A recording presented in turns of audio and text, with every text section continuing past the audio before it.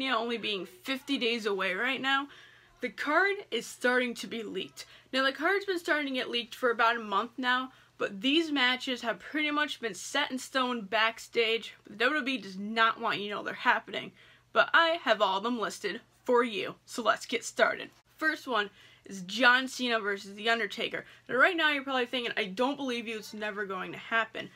But on Monday Night Raw, if you listen to the promo he cut about WrestleMania, he said WrestleMania is a time of year where legends come back from the dead, and if he did not win the chamber match, he would have no opponent.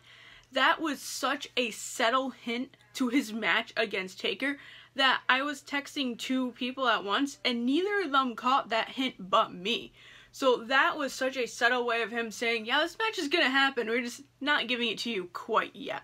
Next is one that we've known for over a year. I made a video about this about 5 days before WrestleMania 33 last year.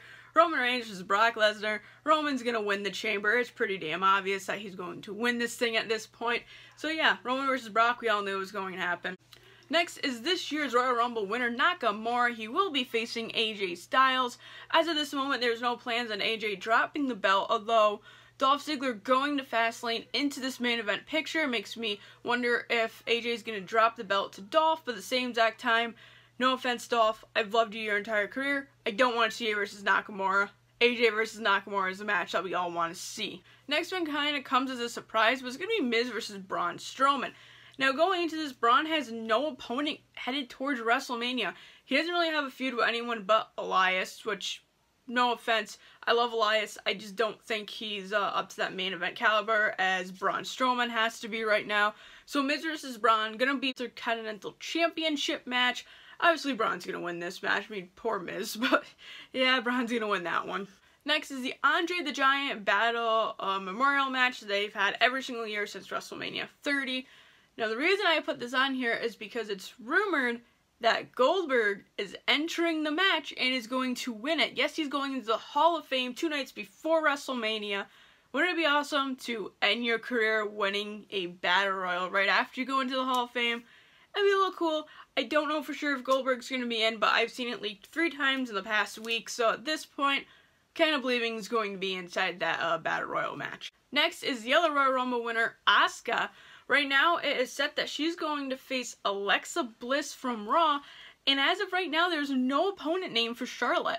So Charlotte's off my list because I can't find anything for her. Same with Seth. Seth was supposed to face Jason Jordan, but with this injury, he is out of the question. Kurt Angle was supposed to have a match against Triple H, but that apparently got nicked for a different match. It's going to be coming up quick on my list.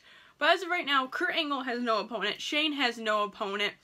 Seth has no opponent, Dean has no opponent, but I think he's not coming back after WrestleMania. So there's a lot of people that still have no opponents heading into WrestleMania. Now, speaking of Triple H, this is where the match comes into play. This is a ginormous match if they can make this happen. This will honestly probably sell out the rest of the tickets to WrestleMania.